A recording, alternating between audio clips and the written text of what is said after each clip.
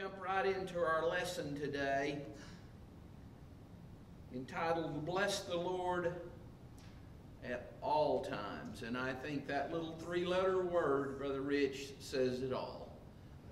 All times. We're just home folk this morning. Can I just talk to you from my heart for maybe 15, 20 minutes? Brother Grissom used to say, if you're bored, you won't be bored long. Remember him saying that? Let's jump right into our lesson text, reading from the book of Psalms 34. We'll read the chapter in its entirety, but it's not an extremely lengthy read. So if you'll bear with me for just a couple of moments, and then Pastor, if you would read our focus verse in a moment when we wrap up, I would appreciate it. Psalms 34, verse 1, I will bless the Lord at all times. His praise shall continually be in my mouth. My soul shall make her boast in the Lord. The humble shall hear thereof and be glad. O magnify the Lord with me, and let us exalt his name together. I sought the Lord, and he heard me, and delivered me from all my fears. They looked unto him, and were lightened, and their faces were not ashamed. This poor man cried, and the Lord heard him, and saved him out of all his troubles. The angel of the Lord encampeth round about them that fear him, and delivereth them. O taste and see that the Lord is good. Blessed is the man that trusteth in him. O fear the Lord, ye his saints, for there is no want to them that fear him. The young lions do lack and suffer hunger, but they that seek the Lord shall not want any good thing. Come, ye children, hearken unto me. I will teach you the fear of the Lord. What man is he that desireth life, and loveth many days, that he may see good? Keep thy tongue from evil, and thy lips from speaking guile. Depart from evil, and do good. Seek peace, and pursue it. The eyes of the Lord are upon the righteous, and his ears are open unto their cry. The face of the Lord is against them that do evil, to cut off the remembrance of them from the earth. The righteous cry, and the Lord heareth, and delivereth them out of all their troubles. The Lord is nigh unto them that are of a broken heart, and saveth such as be of a contrite spirit. Many are the afflictions of the righteous, but the Lord delivereth him out of them all. He keepeth all his bones, not one of them is broken. Evil shall slay the wicked, and they that hate the righteous shall be desolate. The Lord redeemeth the soul of his servants, and none of them that trust in him shall be desolate. Bless the Lord at all times. His praise shall continually be in my mouth. So we have a contrast in this reading. One side is talking about the blessings of God if we serve him. The other side is talking about the problems we'll endure in life if we don't. Does that mean we won't have problems if we serve him? No. But it means we have someone that's there to help us through those problems. And that's what we're going to talk about just for a few moments this morning. Can we go to the Lord and just invite his presence into this house this morning and ask him to help us? Jesus, we sincerely and humbly come before you, and we ask you, Lord, to speak to our hearts today, to talk to our hearts. Give us strength, Lord. Give us direction, Lord. Give us something into our hearts today, some words, Lord, that would encourage us, that would strengthen and would help us, Lord. In Jesus' wonderful name we pray. Amen and amen. You may be seated. It's way too quiet in here this morning. Way too quiet. Y'all are going to have to help me a little bit.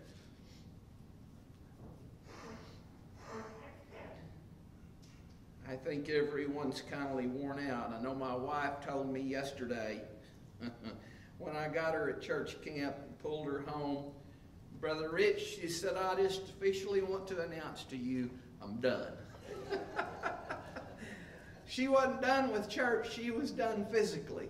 She was completely and absolutely exhausted. So I think probably a lot of us feel that way today. For as long as David could remember, he had always loved to praise the Lord. During the countless hours he had spent alone, keeping and protecting his father's sheep, David had come to know the joy of God's presence and the thrill of God's power. David's experience with God in those lonely fields had made him a worshiper. One day while David was out in the fields, a messenger arrived. "Come at once. Samuel the prophet is calling for you." Samuel? Calling for him? David could hardly believe his ears. And when David arrived, the unthinkable happened. Samuel anointed David to be the next king of Israel. A shepherd would be a king. It took a while for the shock to wear off, but later, when David was finally alone again, he praised God for such a blessing and such an honor. Time passed, and then another messenger came to David. This time it was a message from the king. "King Saul commands you to come at once to his court to play your lyre for him." King Saul calling for him? How could that be? A lonely shepherd would now be a court musician and one step closer to the throne. David praised the Lord for such favor on his life. David continued to faithfully serve his father and his king, but then his father's task took him to the valley of Elah. He went to take food to his brothers who were soldiers in Saul's army. But David heard a Philistine giant's boasts and blasphemy, and God stirred up David's fighting spirit. With the blessing of his king, David took up his sling and 5 smooth stones and ran toward the giant to do battle. To the shock of the other soldiers, David triumphed over the great Philistine warrior. And how David praised God, oh how David praised God yet again for his power and presence. David is a blessed man, wasn't he? His young heart thumped loudly with pride when he heard the women singing his praise. At that moment of triumph, however, he never could have imagined he had just made an enemy that was more lethal than Goliath. In facing this new enemy and afflictions that followed, David would learn something about God and his faithfulness, and he would learn something about praise. David had always praised God in the good times. He would now learn to praise God at all times, even the bad times. How many of you have experienced good times in your life? Every hand can go up. How many of us have experienced bad times in our life? Every hand can go up again. It's just life. That's all I know to say. Brother Jack, there's times that things go our way, and there are times things don't go our way. The question that we need to ask ourselves, how am I going to respond when things don't go my way? What am I going to do? Am I going to get mad and pout and puff up and say, God's not been good to me? Well, nothing could be farther from the truth. God's been very good to all of us. He woke us up this morning. We have breath in our bodies. We're not sick. We're able to be in His house. We're able to go about our daily routine. Are there things in your life that you wish would be different right now? Probably so. I know we could all say, you know, I wish this or I wish that. But first and foremost, God has been very good to every one of us. Now I'm going to reveal something to you ladies here. In 1 Samuel 18:7, the Bible says, the women were rejoicing and singing, Saul hath slain his thousands, but David slain his 10,000s. You women have the ability to make us guys jealous. Do you know that? All of you men nod your head. They have a power over us, Brother Rich, if they want to use it on us. We just hope and pray they don't use it too often. The women didn't mean a thing by it, but this stirred up the righteous indignation in Saul. King Saul didn't like that. Saul slain his thousands, but David has slain his 10,000s. This caused a major problem, and Saul's jealousy meter redlined. It maxed out and went to pegging. It wanted to go farther, but it couldn't go any farther. He was mad. He was mad. The seed of murderous envy was planted in Saul's heart that day, and it didn't take long for it to begin to grow. Now, I won't ask for a show of hands of anyone that's ever had anything that just, we're going to call it a burr under your saddle. Something that it didn't matter what you did, what you were doing, how busy you were, Brother Rich, it continually came back to you. And it haunted you, and you wanted it to go away. You wanted deliverance from it. But that burr under your saddle just seemed to be there. Just seemed to gouge and poke. And the more you tried to remove it from there, to get it away from you, to get it out of your heart, the more your mind dwelled on it. It's called life. And such was the case with Saul. So shortly thereafter, one day while David was playing the harp for Saul, an evil spirit came upon King Saul. He picked his spear up and he threw it at David. And I don't think anybody could mistake this for the fact that David knew he's in trouble. Here he hadn't done anything wrong. He'd just been obedient to God. He'd done the things that God wanted him to do. God had blessed him, but now here he is with the king trying to take his life and kill him. So when it became evident that Saul was trying to kill King David, or David that was going to be king, Saul's own son, Jonathan, secretly warned David, said, "Hey man, you better flee for your life. Dad's mad. He's real mad. And he's going to take you out." You know the bond, according to the Bible, Brother Bauer, that David and Jonathan had. A love and a bond between those two. And Jonathan said, "Hey, I got to tell my friend, he's in serious trouble. He's in serious trouble." Now let's back up just for a moment. All of David's young life was spent tending to his father's sheep on the backside of the pasture. I got to be honest with you guys. You know that we're involved in agriculture, and some of the most peaceful times of my life, Brother Jack, is if I can get out in the field somewhere, whether I'm in a tractor or whether I'm out walking, looking, checking things,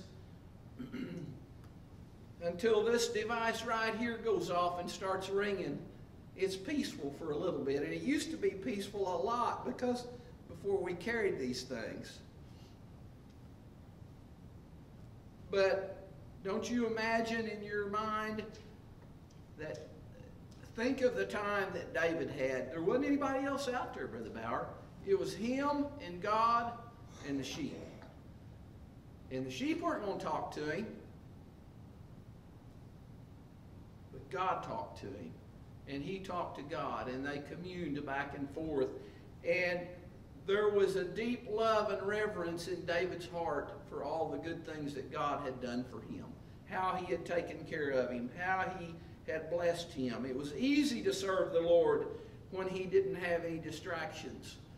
No deterrents. Everything was going good at that time. And then Samuel called for him and anointed him to be the next king of Israel. And then God delivered Goliath into the hands of David, and he removed his head from his shoulders. Another great victory had been given to David. Everything was going David's way. Have you ever had a time in your life that you just felt like, well, I'm on a roll. Everything's just clicking right along here. And I don't mean to bust your bubble, but I can tell you, just hang around a little bit. It won't be that way every day, all day long. There will be things that will come our way that we don't want to have to go through. Now the question becomes, David's running for his life. Now how is he going to respond? It's easy to worship God when everything's going our way. The kids are gathered in, we're having birthday parties, littles are running and playing, everybody's laughing, no problems, everything's going good. But how about tomorrow when reality sets back in? You get back up, you walk back out the door, Brother Rich, and it hadn't rained in going on 6 weeks, and the forecast is saying it's going to be 108. If you don't like that forecast, listen to a different meteorologist. It might be 110. Job's comforter. How are we going to respond then? Or maybe it's something in your own life that you've gone through that you didn't want to have to go through. How are we going to respond? It's called life. It's just part of life. Time won't allow us to cover all of the details of what David went through in his life. But just as we find in our lives, there were times of joy, happiness, peace. And then, Sister Bauer, there were times of trials and tribulations. None of us want to go through the trials and tribulations. You say, well, if you're a Christian and you have to go through them, what's the difference in being a Christian and being in the world if you're going to go through trials and tribulation? Now, I can tell you what the difference is, and it's a big one. When we go through them, we got God on our side. Right. We got a very present help and peace in time of need. But when we're in the world and we look around and we say, now what am I going to turn to? Well, you can see what the world turns to. And they wake up with more problems tomorrow than they have today. That's not the answer. Jesus is the answer. He's the only answer.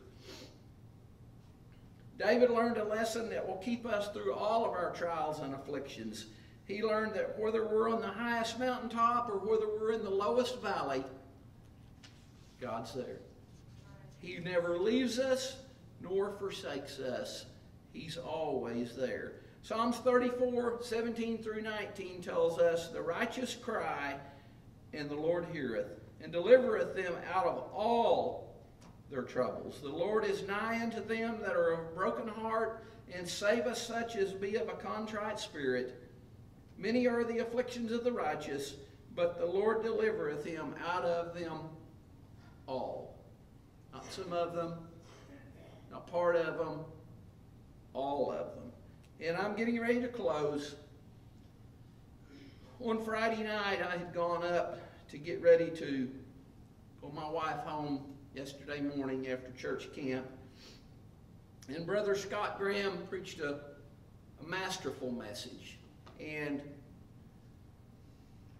Brother Rich, I just began to let it kind of soak into my mind. Even through the day yesterday on the way home, Chad and I were talking, and I was telling him a little bit about it. The title of it was, The Accomplishments Are in the Days. And you say, well, where did he go with that? The accomplishments are in the days. He said,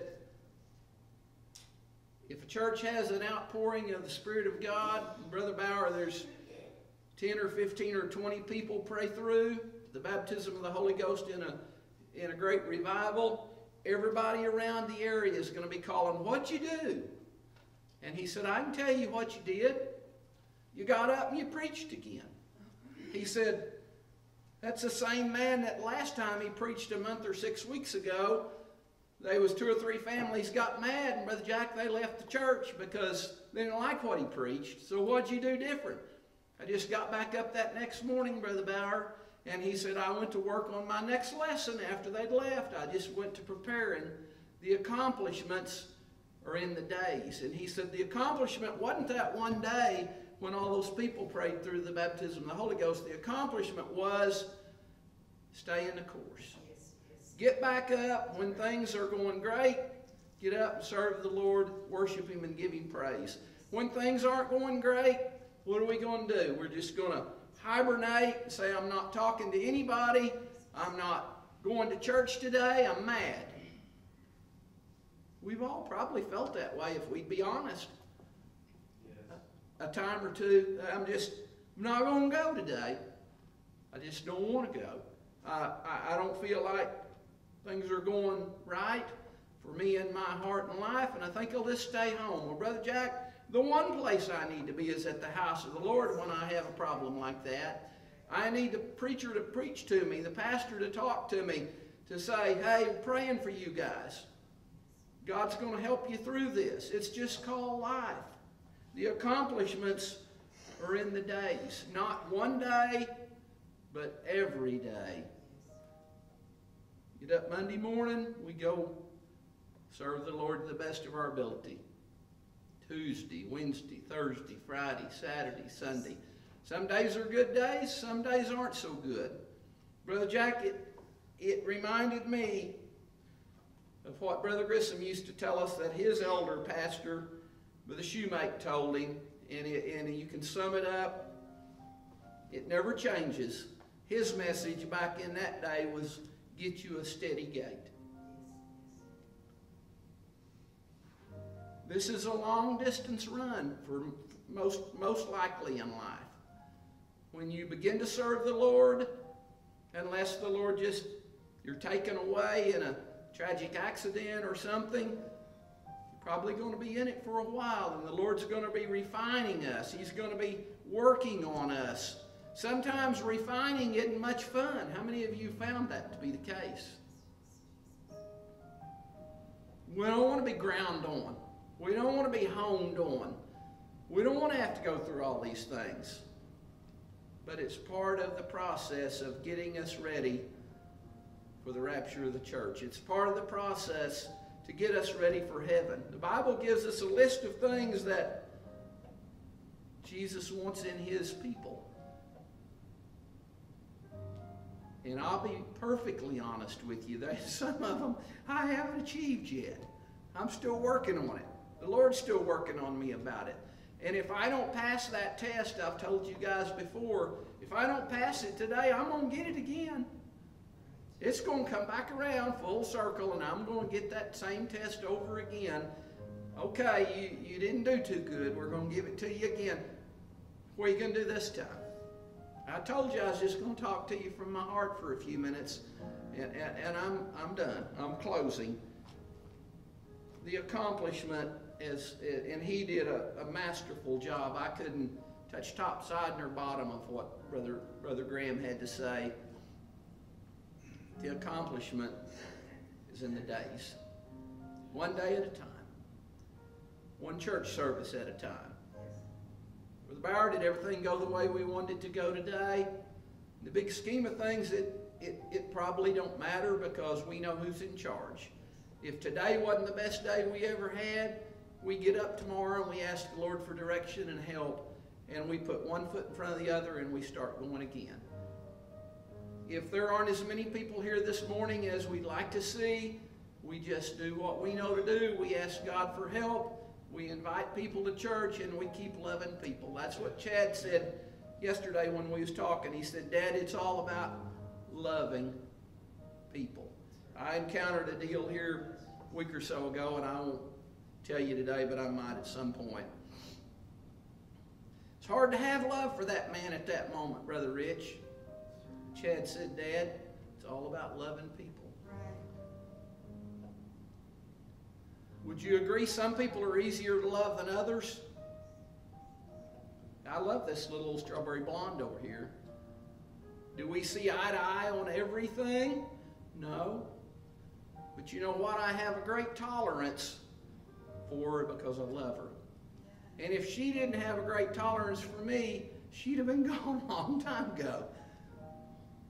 But when you love somebody, when you love people and the love of God's in your heart, it's easier to work through some of those trials and tribulations that none of us want to go through. He'll never leave us. He'll never forsake us. He'll always be with us. Lord bless you.